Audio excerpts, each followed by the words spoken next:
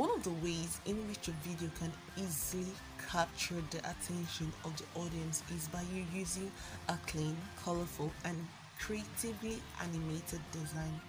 What I mean by this is, while creating a video, you need to pay attention to the image quality or the video quality you are using for your project. Make sure to use an image or a video that is of high quality. Another thing you should also take into consideration is the color combination. Color blending also matters. Make sure to use an attractive color, and when looking at this video you can see the color alone will attract you, the color combination.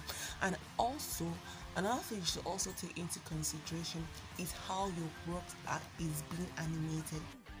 Okay guys, my name is Victor. You're welcome to my channel. For my returning subscribers, I really appreciate you for all you do, and if you're new to my channel, make sure to subscribe and also turn on the bell notification so that you will be notified anytime I drop a new video. So without wasting much of our time, let's get into business. Don't fail to subscribe, like, and comment. Okay guys, to get started you need to click on your image asset to bring in a plain background which you are going to work on. So I have these, and this is my background. Okay, after getting your background, this is not the color you want to use, so you click on where you have color to change the color to what you'll be working with. So I have this, and this is my color, and this is okay. Now after having my color, the next thing I want to do, I want to bring in my materials to start animation. Okay, so the first material I'm going to bring in, I'll click on my layer, then click on media to bring in a kind of circle. So to do that, I'll click on this white background. So once I click on this white background, you come down to where you have cropping to crop this rectangular shape. Okay, so I have this, I'll click on cropping. Then once I click on cropping, I'll try to crop this to have a kind of square. Now once I have that, I will highlight this. I'll turn this on so that it will enable me to get a particular shape that I am looking for. So once I do this, I'll click on where I have shape. Then once I click it, you can see we have different kinds of shape. You have triangle, a kind of love, a star, and I need a circle. Okay, so I have this. If you look at my circle, it is not perfect, so I can go back here, go out, do this, then have a perfect square here, then come back here. Now I have gotten the circle that I need. It is round, and I believe I'm okay with this. So having have my circle, I'll also choose to reduce the opacity of the circle. I will highlight the circle, then come to my opacity, then reduce it to about 94. Okay, and that is good. So I'll drop it somewhere here, and I might choose to do this. Okay, so this is it. The next thing I want to do, I will use my handwriting tool to draw another circle. This time around it's going to be a kind of frame of a circle, so I'll click here to change the color to white because I need a white color. Then come to where I have this pencil and change it to this. Okay, so I have this, and I'll still leave this at this point. Then I'll use my hand and draw a circle. Okay, so once this is okay and I'm okay with my circle, I might choose to enlarge it to this point. Okay, so I have something like this. I'll fix it at the middle. Then I have this here, also at the middle here.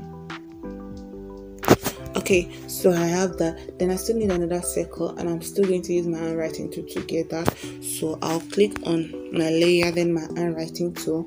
Then once you click on your handwriting tool, you come here, you change the color because this time around you need a different color. So once I do this, I will increase the weight of the circle. So to increase the weight of the circle, I want it to be a little thicker. I'll click here, Now once I click here, I will increase to something about this nature. Okay, once that is okay, I will now hold my hand to that is it. Now if you notice, the blue circumference that I just drew and that of the white, the thickness are not the same, so that is it. Okay, so once this is this, you position it somewhere here and you have this, and if you feel you're okay with it, that's fine. Can have something like this. Okay, and this is okay.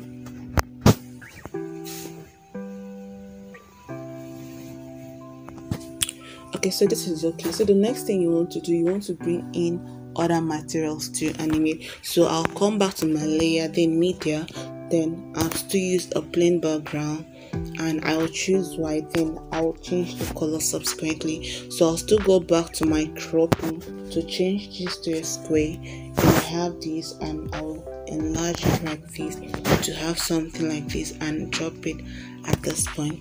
Then come to where I have color and change this color to this. Okay, so this is what I'll be working with. So I'll click on it to take it to the back, then click on this 3 dots where you have the 3 dots to take it to the back. So once you click on the 3 dots, you will automatically send it to where you have send to the back, and that is it. So I have that. So once I achieve this, the next thing is I want to animate. I'll add some animation to this work. So I'll click here, click on in animation, and I will have enter slide left. Okay, so I have something like that, and I can reduce the duration. So I have that. Then I don't also want this to come in immediately, so I'll click here on trim and trim left, so you can see it has a little gap before it actually slides in. Okay, so I also have to go ahead and animate this one, and here I'll be needing a pop effect, and the duration I want it to be very snappy, so I have this. So I'll still do the same thing to this first one here. I'll still use a pop effect, okay, and also reduce the duration, okay, to have something like this. Then the next handwriting, I had an animation, but this time around I wanted to draw by strokes, so I have something like that. Okay, so that is perfect. Okay, so once this is done and I have something like this, okay, so the next thing I want to do, I want to bring in my image. So I'll click on my media, then I'll click on my media, then locate the material I want to use. So I have this here. Okay, so having this here, I'll bring it here. If you notice that also lapses, so what I'll do, I'll try to crop this and also give it a kind of circular shape. So I'll have this, I'll crop it to this extent here, then turn this on, come here and have a circle. Then with this you can see the edge has been trimmed. Okay, so once this is it, I will now position it here and have exactly what I have. So if it is not fitting in well, you can go ahead and redo it to have what you need. Okay, so having achieved this, the next thing you want to do, you also add animation to your work. So you click on that clip, then you click on your in animation and you add it enter slide up.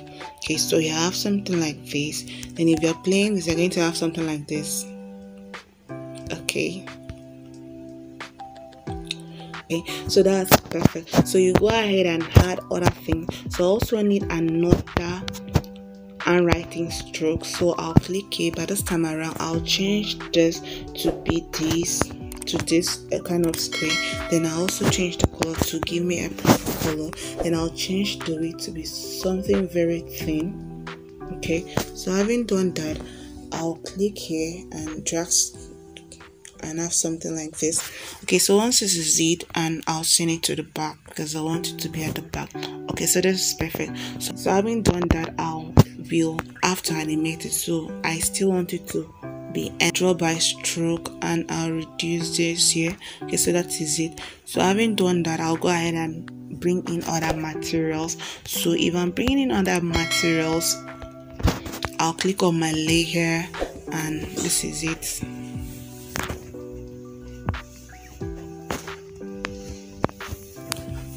Okay, so I have this here. If you notice, because I did this using Canva, I still have the green screen background there, so I'll click on my chroma key, then turn it on, and the green screen is good. So I have something like this. I'll place it here and send it to the back as well. Then I'll duplicate that to have something like this. Then I'll still send this other copy to the back, then adjust it to this position. Okay, so once this is it, I'll still animate those two, and this time around I want them to enter slide right, and I have something like this. I'll do exactly the same thing to the next one. Okay, so this is it, and this is the result. I have this, and my work is pretty nice. Okay, so the next thing I'm going to bring in, I'll still bring in more materials that I want to use. So I'll click on my layer to bring in other materials that I will be using, and I have something like this, and I do this.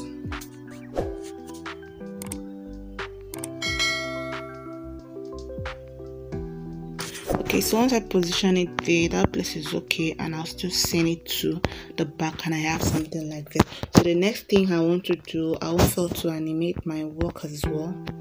I will have to add animation, so I'll go to wipe effect, and I'll click on wipe right. Okay, and so that is it, and this is perfectly done. Okay, so once it's done, I'm done with everything, and the next thing I want to do, I want to add my text. So I'll click on my text here, and once I click on text, I'll type in my text, and this time around I want to type in modern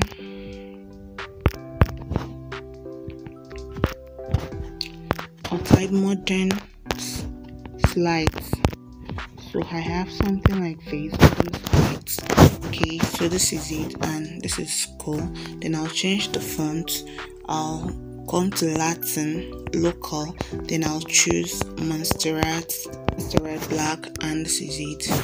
I have this, then I'll change the color to black, and this is it, and I'll have something like this. Position it here.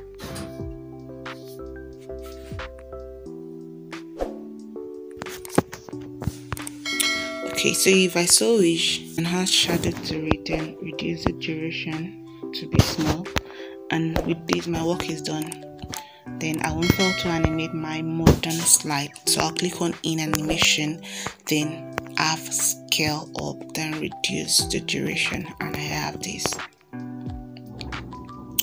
Okay, so this is perfect. So I want also to add my alt animation, and all the alt animation is going to be slide right to exit slide right. So you click on your alt animation and you add exit slide right to all of them, and reduce the duration to be this tiny. So you do repeat the same thing, slide alt slide right, and that is it. So once this is done, you bring in the next clip and still repeat the same process, and before you know, your work is done. So it's as simple as this.